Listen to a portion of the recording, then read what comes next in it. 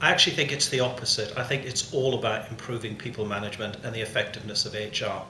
Everybody's under pressure to do more with less in the current environment, and one of the ways that you can do that is to make good investments in technology and use it properly to deliver the things that your business needs in order to improve the business.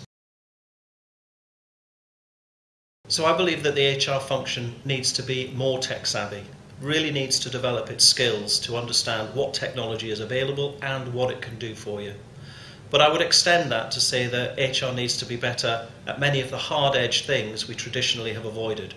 We need to be better at organisation effectiveness, we need to be better at project management, and we need to be better at recognising the data that we produce and how we can make the most of it.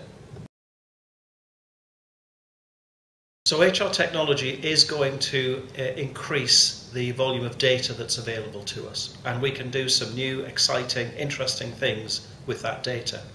What we mustn't do is to simply swamp the business. There's a great temptation to just produce as much data as you possibly can, and that is going to do HR no good. What we need to do is to focus on the real business issues and the data which is helping us make business decisions more effectively.